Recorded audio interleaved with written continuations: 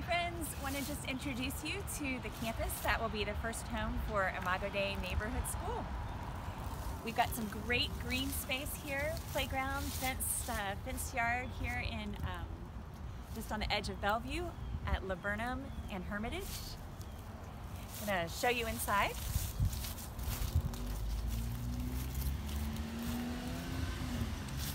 Where will parents drop off their kids?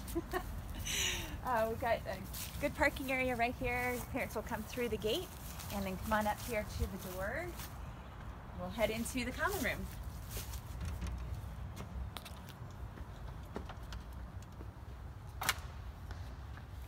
So I expect that we'll be able to use this room for indoor playtime as well as lunch and art.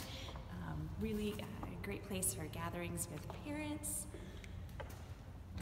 teachers. All right, we'll come into the classroom area.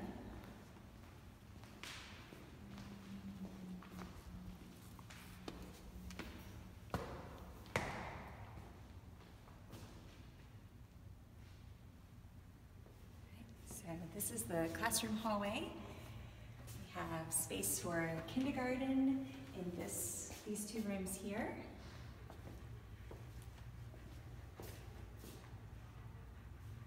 First grade.